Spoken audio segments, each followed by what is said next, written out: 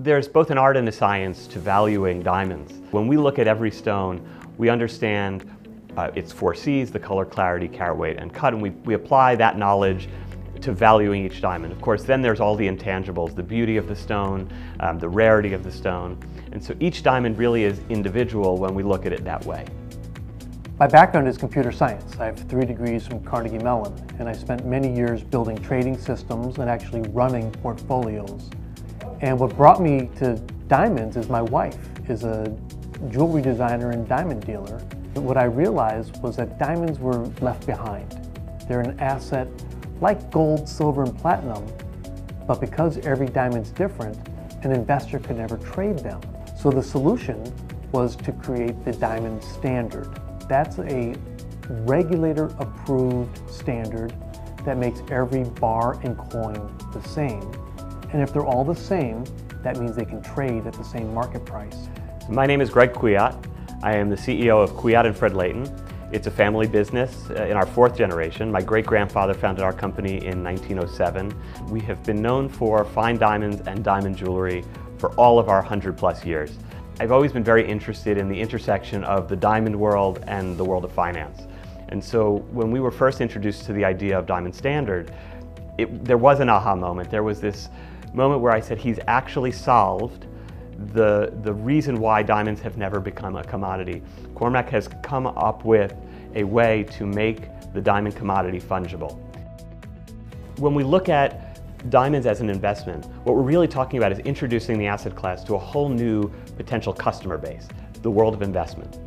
And if you take the experience of gold and other precious metals, where some significant percentage of the overall demand comes from investment, if you apply that to diamonds, even if you take the percentage expected to a much smaller number, that's a very meaningful amount of new demand for diamonds that would be coming into the market. What Diamond Standard has done is created the fundamental unit, the coin and the bar, that allow diamonds to become a truly investment-worthy product for capital looking for diversification in a portfolio.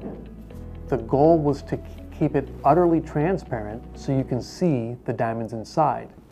What's also inside is a wireless computer chip that allows someone to audit the bars and coins they're holding at Brinks. It enables you to authenticate a coin and bar simply using your phone. But most importantly, that chip stores a regulator-approved blockchain token, so that while your commodity is sitting in a vault, you can actually trade it on the market by using a blockchain token. So the most interesting use of our coins and bars so far is that we made a custom set for a major casino in Macau for the high roller table, where they're using actual Diamond Standard coins and bars as the poker chips.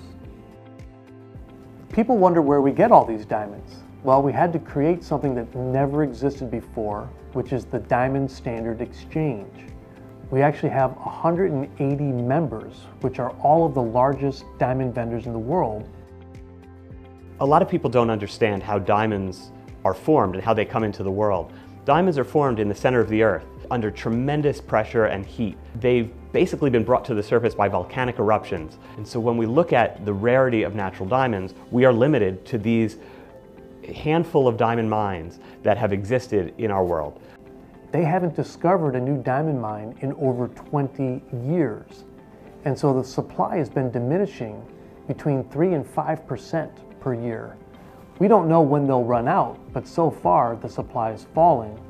But at the same time, the demand for diamond jewelry has been rising. Rarity and scarcity in natural diamonds is really a function of what the earth gives up. That is the exact opposite from what we look at when we see lab-grown diamonds. Over time, there will be more and more and more, and the differentiation will be in that there is a rarity and value to one, and the other is really not worth much beyond the value and cost of production. Diamond Standard has unlocked diamonds as an investable asset for the very first time. This is really about making sure the customer understands that natural diamonds have true long-term value because of their rarity and their scarcity. And by showing that it is an investable product, that diamonds can be worthy of investment capital, that really hammers home that message on top of all of the other things that we discuss with them in our store.